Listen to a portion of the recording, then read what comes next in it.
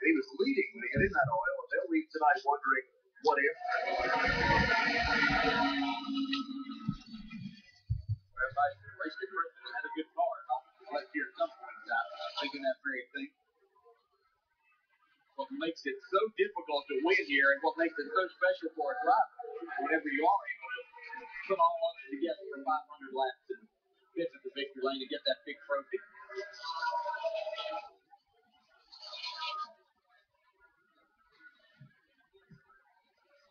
As these drivers continue to race for positions behind race leader Denny Hamlin, we focus up front. As we move to the final 5 laps. Jimmy Johnson trying to close in. Not again. That's Carl Edwards off the pace. Chad Norris said he needed a few more. All right, guys, here we go. 4 thousandths. Struggle on attack here. 4 thousandths. That's going to be a tough way to end the night. Yellow here, guys. Yellow only.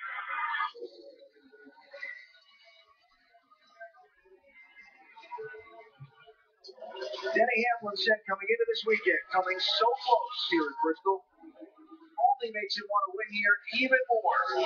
Best Bristol finisher, runner-up finish.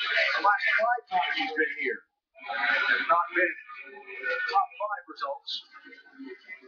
Now he's about 40 seconds away from a checkered flag here at Bristol in that huge win we talked about earlier. Yeah, and it certainly hasn't been easy by any means, but Denny Hamlin has shown he has one of the best cars, if not the best all night. It was one of the few cars that drivers able to make the passes on the inside when they did. A huge personal win.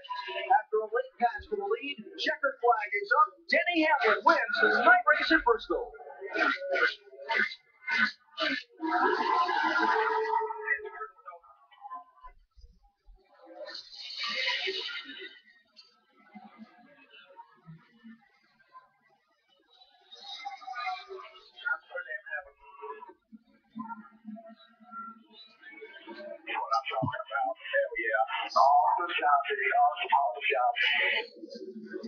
Coach Gibbs in the middle of his team there.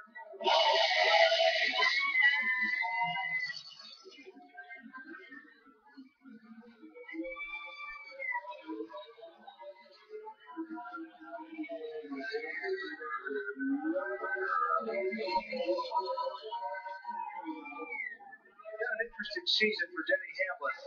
Got a couple of wins earlier this season. One in March, one in April. Then really has been on a difficult, rocky stretch over the summer months. If you want to get things back together again and get going, why not just before it's time to run for the championship? 3rd win of the season for Denny Hamlin, Doc.